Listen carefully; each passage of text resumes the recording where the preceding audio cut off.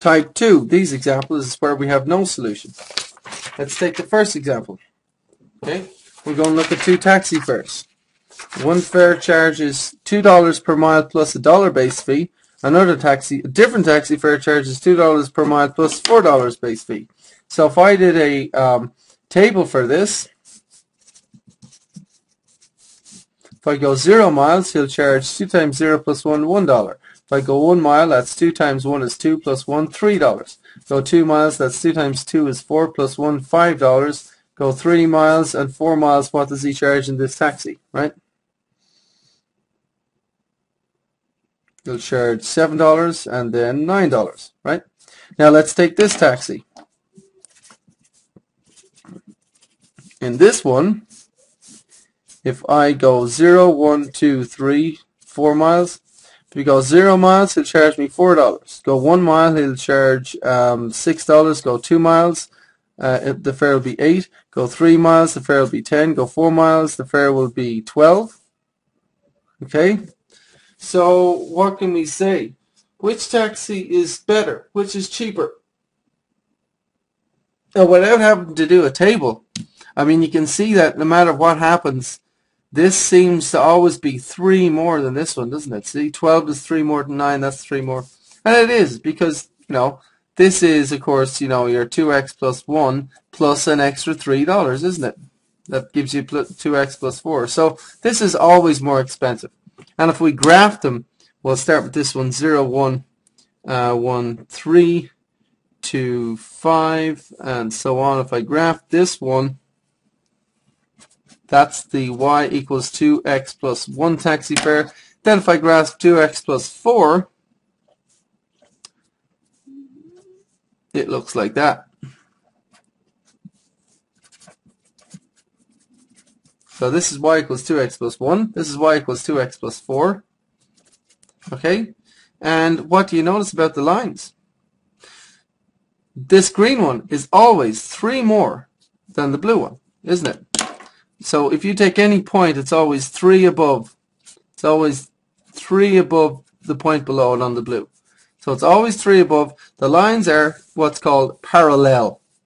They're at the exact same slope, and they will never intersect. And you remember slope intercept, y equals y equals mx plus b, where this number here is the slope m.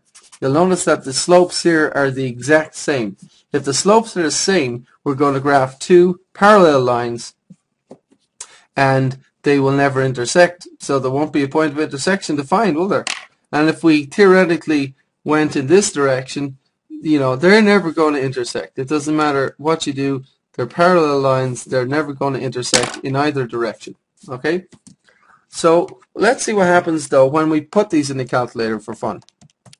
y1 equals 2x plus 1, and y2 equals 2x plus 4. Press graph. And now try to find the point of intersection. Obviously, from the graph, you can see they're parallel. But if you go second calc, intersect, enter, enter, enter, you should get error, no sign change, or some similar type of error. In other words, it can't be done because there is no point of intersection. So what do we say? There's no solution. There is no ordered pair x, y that I can plug in to both equations where they'll give me the same thing. There's no solution at all. Okay, and if I solve this by algebra, I could use elimination or substitution. I could use substitution. I could take that and put it in here. Okay, and now I would have 2x plus 1 is equal to 2x plus 4. So I'm using both equations. I've substituted this in for y in here, and now I'm going to solve this by algebra. Now, how would you solve that? Well, how about subtract 2x on both sides? What happens? Subtract 2x on both sides. This makes 0. This makes 0, doesn't it? So the x's are gone. And you have 1 here. And what do you have over here? 4. 1 equals 4. That's an interesting equation. 1 equals 4. Does it make any sense? Doesn't make any sense, does it? It's actually called a contradiction.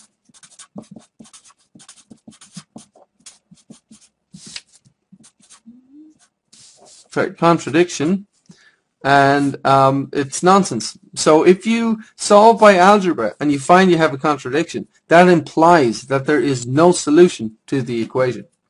I'll give you another example of a contradiction. 0 equals 3. See, we could have subtracted 1 from both sides and you'd have 0 equals 3. Or you could have negative 2 equals 7. So these are all different types of contradictions, or anything of that sort. 0 equals 10. Okay? So any time where if you solve by algebra and you come up with an equation that is a contradiction, that implies there is no solution and the lines are parallel. So we have parallel lines. Okay? So contradiction, parallel lines, no solution. That all goes together. So let's have a look at this example. Example 2.2, and let's find out how to do this. Now, we've got to solve by graphing. So what's the first thing we need to do?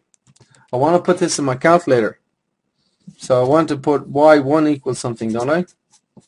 So I've got to get y by itself, right? Now y has been multiplied by 6. So divide by 6 everywhere. Divide each term by 6. And we should get y equals, now 4 over 6, 2 into that goes twice, 2 into that goes 3 times. We should have y equals 2x over 3 minus, and 6 over 6 is 1, right? So our first equation is y equals 2x over 3 minus 1. Now solve this one. You've got to get y by itself. So we subtract 2x from both sides, right? And we should have negative 3y equals negative 4 minus 2x, or negative 2x minus 4, same thing. And now divide everything by negative 3. And that should give us y is equal to negative over negative, positive 2x over 3, negative over negative, positive 4/3. Okay? And so the other slope we can put in the calculator is y2 equals 2x over 3 plus, 4/3, 4 over 3. Okay? So if I put these two into the calculator, just for fun, you can probably guess what's going to happen. 2x over 3 minus 1, and y2 is 2x over 3 plus 4 over 3. If I graph those, I should have put subtract here. Sorry, so 2x subtract 1. There we go. We'll get parallel lines. And of course, if you go and try and find a point of intersection, second calc, intersect, enter, enter, enter, we get error, no sign change. Okay? So obviously there's no solution to this. These are parallel lines, and we should also notice what the slope is, because 2x over 3 can also be written, 2 times x over 3 times 1. And what's x over 1? Well, it's just x, isn't it? So this is actually 2/3 times x minus 1. So our slope for this line is 2/3. Same with this one. 2x over 3 is the same as 2/3 x. So we have y equals 2/3 x plus 4/3. And our slope is 2/3. So the slopes are the same, but the y-intercepts are different. And so, they're going to be parallel lines, but they won't intersect. So no solution. So no solution is the answer to this. And we have parallel lines, of course. Now, if I try to solve this by algebra, I can go back to the original equation and try and solve it. Or I can use the equations we found here and use these. Which, that might be fun this time. So let's use, say, these equations. Y equals 2x minus 1, and y equals, 2/3 x minus 1, and y equals 2/3 x plus 4/3. Let's solve by substitution. Take this, plug it in for y, and get 2/3 x minus 1 equals 2/3 x plus 4/3.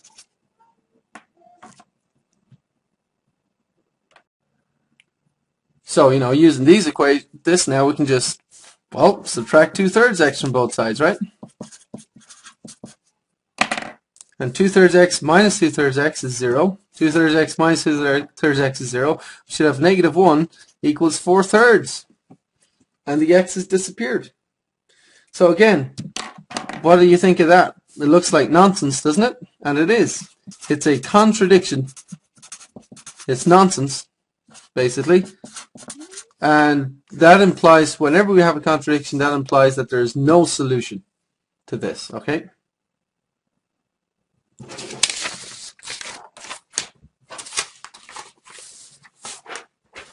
Now, type 3 is infinite solutions, and we'll do these two examples. So let's start with this one. Let's take a taxi fare that charges $1 per mile plus for one passenger, plus another $1 per mile for another passenger, and then a $3 base fee. Okay. The other taxi fare charges $2 per mile plus $2 base fee plus $1 for the luggage. Okay. Now, if we simplify these, you'll find that the blue taxi charges $2 per mile plus $3 base fee. The green taxi charges $2 per mile plus $3 base fee. Okay? What happens when we graph them? When we graph them, the blue taxi looks like this. Y equals 2x plus 3. And the green taxi looks like this. Y equals 2x plus 3. They're the same line. Interesting. So the thing about it is, when we had lines of different slope, they would always intersect at one point, and we'd have one solution. Remember that? When we had parallel lines, they would never intersect at all, and we would have no solutions. Now we have a situation where we have two lines and they're sitting on top of each other. So the question is, when they hit each other one time, it's one solution. When they don't hit each other at all, it's no solution. But in this case, aren't they hitting each other all the time in many, many different points, right? So these two lines are intersecting all the way up. So at how many points are these lines intersecting is the question. Can you count them? Or is there just too many to count? Because it looks like there's infinite points of intersection, right? Which means there are infinite solutions. So if two lines are exactly the same, they have the same slope and the same y-intercept, and they intersect everywhere, that implies we have infinite solutions, okay? So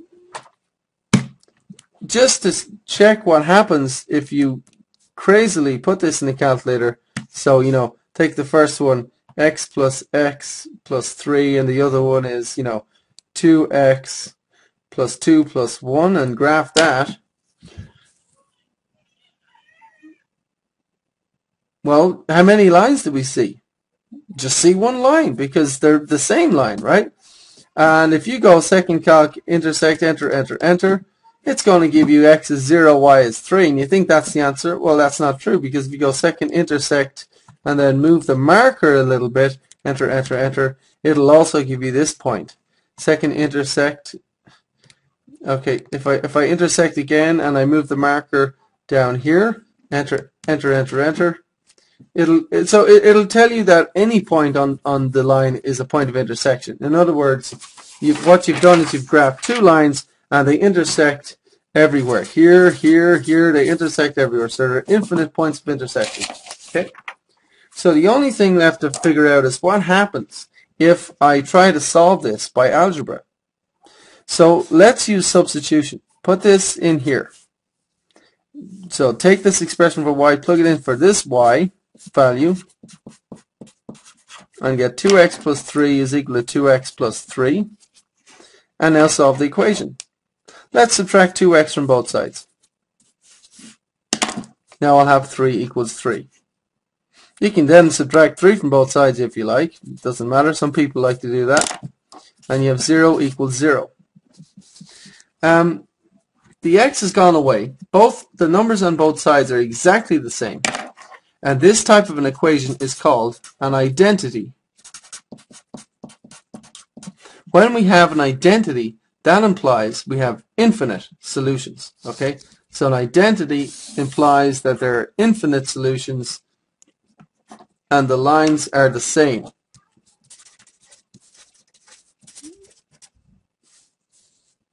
So both lines are the same. They coincide with each other. They are coincident. Coincident lines. There's where coincident lines. Okay? Both lines are the same. That means they're coincident lines. So coincident lines, you end up with an identity.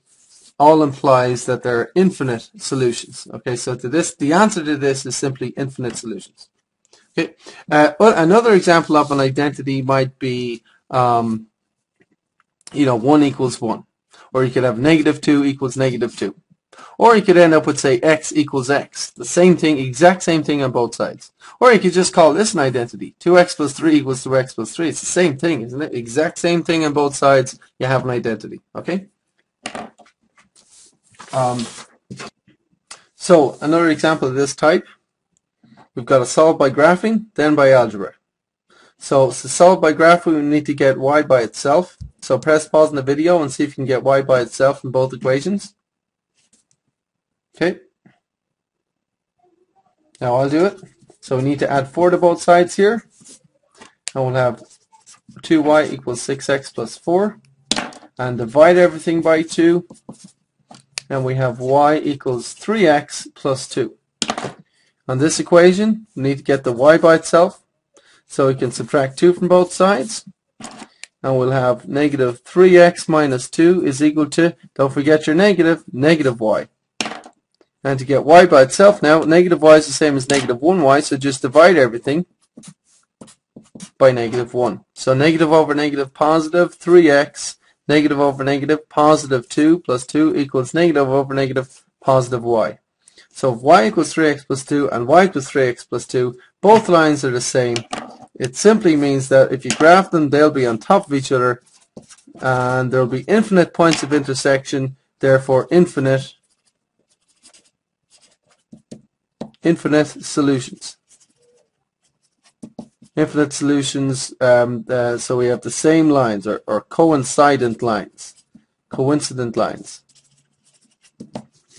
Oh, that should be an L, obviously. Coincident lines, not signs. Okay, solved by algebra, you could go back to the original equations and try and solve by algebra, or you could just use these two lines you found here, and that would be kind of funny, wouldn't it? You'd plug this into where? Into y over here, right? So you'd have 3x plus 2 is equal to your 3x plus 2, and just for fun you could subtract 3x from both sides, and you would have 2 equals 2, and then you could go ahead and subtract 2 from both sides for fun, and you'd have 0 equals 0. So this is definitely an identity. So we definitely have infinite solutions. Okay.